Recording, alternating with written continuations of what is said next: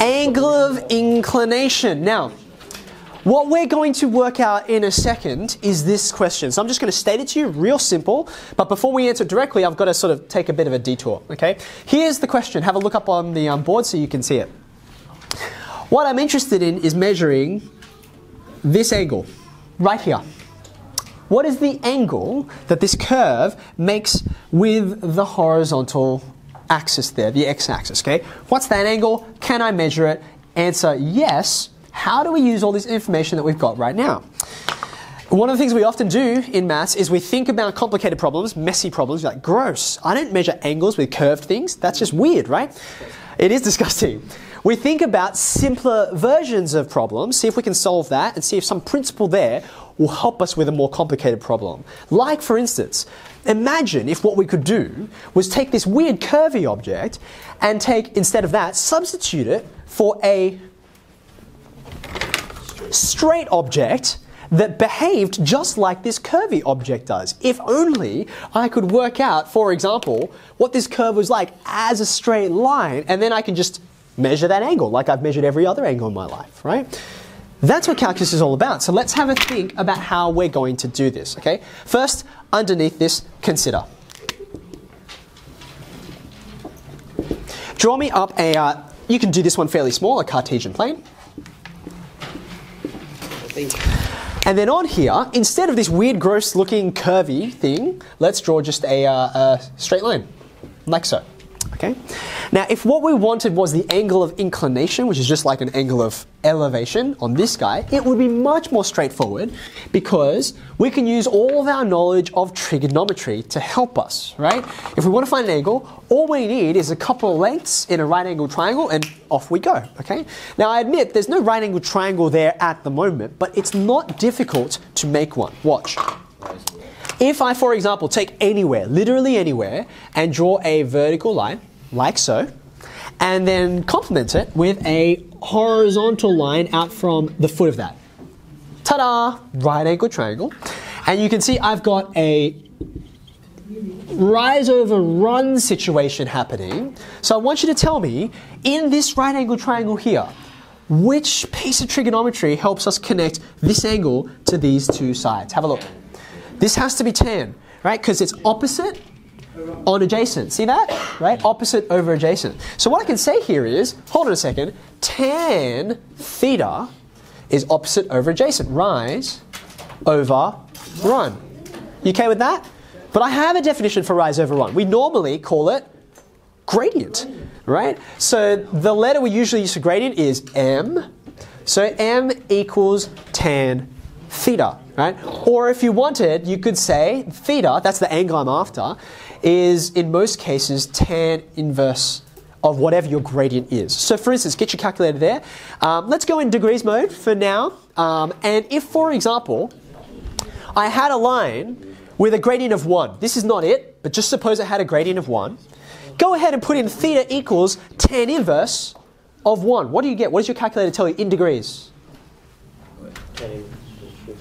If I had a gradient of 1, right, and I said, oh, theta equals, you should get tan inverse of 1 is 45 degrees, which makes sense, isn't it? You've got a gradient of 1. Every time you go across 1, you go up 1. It's a 45-degree angle. Make sense? This line doesn't look like 1. Suppose it was 2 over 1. Can you do tan inverse of 2 for me? What's tan inverse of 2? 63. Does that look, eyeball that, that looks fine, doesn't it? And as you can see, if you went tan inverse of 3, tan inverse of 4, as you get steeper, try and put in something crazy. Like tan inverse of like 1,000, what happens? What do you get? I want an actual answer. 89 degrees. 89, 90 degrees. 89 point? 9 minutes. 5, 6, or whatever, degrees and minutes, however you want to do it, right? So in other words, I'm getting close to something, aren't I? There's a limit on this, right? You could put tan inverse of 1,000,000.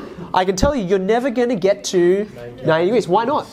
Why not? There's already a 90 degrees. If you add one of them, yeah, 90 degrees. It would have to be straight up, wouldn't it? And you can't measure tan on that. It's not a triangle. Okay.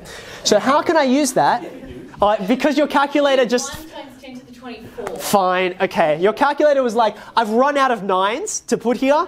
Just have it. Just have 90 degrees. Okay. All right. Now, how can I use this to help me? Well, remember, the whole idea of a tangent is, if you look close enough, the tangent and the curve are exactly the same thing. So here's what I need. I need the equation, or the gradient really, just, of the tangent at this point. Right? How am I going to, look at the picture, I'm not going to tell you words, how am I going to work out the gradient of that tangent? What am I going to do?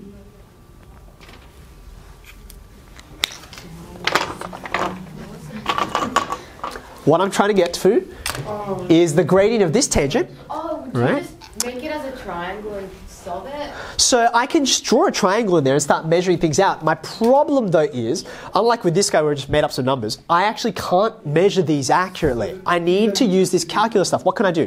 Find the gradient and then use it for the sides. Sorry, find the Gradient and use it as the sides. How am I going to find the gradient on this? That's my question. What do you think, Isana? Use the formula things and you draw the graph. And then Haven't we spent most of this morning developing a way to find gradients of weird curvy things? We're going to use the difference quotient, the derivative, right? So I'm going to help you out a little bit. You can do this by first principles. I'm just going to save you a little bit of time right now, and I'm going to tell you if that was f of x, I'm going to tell you right now that f dash will be 2x minus 1. Now some of you will be very suspicious and say, how did you just work that out, right? Partly experience, but also there's a rule in my head that you're going to learn soon, but we're not quite ready for it, okay? But that's what you are going to get. Once you get there, how are you going to use this? What do you do with 2x minus 1? We add points to draw it. We add 1. What are we after? We're after an angle, right? Yeah. To get an angle, what do I need? The gradient. I need a gradient, right? So how do I use this to find the specific gradient that I'm after there? So now, I've kind of got my graph already. What can I do off this? You could draw this if you like, but I would suggest we don't necessarily need to, right?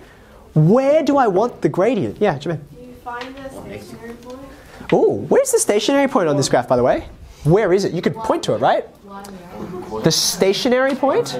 It's like between 0. Say it again, Perrin. It's in between 0 and 1. It's between the 0 and the 1. It's right here, isn't it? Okay? Which is not the point I'm interested in. Yeah? All I want is the gradient of this line at that point right there. At x equals 1. It happens to be the x-intercept, right? So now let's work it out. F dash what? 1 equals what? 1. 2. 2 lots of 1, take away 1. Don't forget your substitution step. It does equal 1. Okay? So then what am I going to do with that? I can say theta equals tan inverse of 1, which you already worked out. It's 45 degrees. Now go ahead and pop into Desmos this x squared minus x and have a look at the angle. And you will find, sure enough, it's 45 degrees. Okay?